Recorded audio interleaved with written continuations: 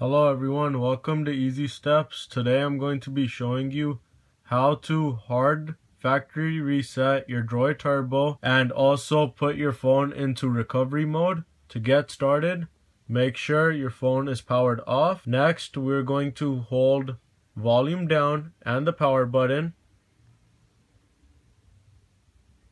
and let go when you're introduced to this screen. In this screen, you're going to hit volume down. And once you see recovery mode, you're going to hit the power button.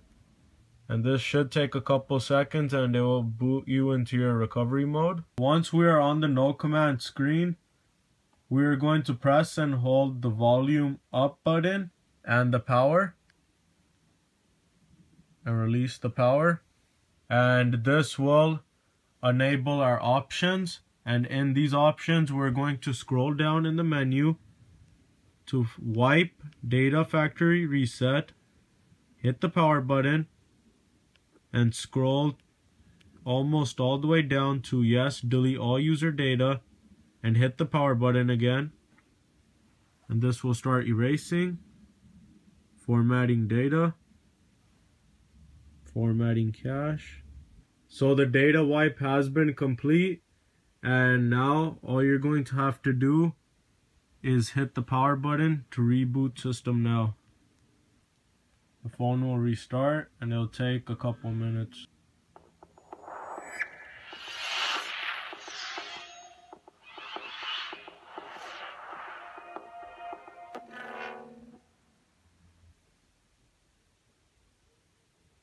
So now we are on our initialization screen and it should take another couple minutes. So it took about a minute and a half, and now we're on our welcome screen, the setup wizard.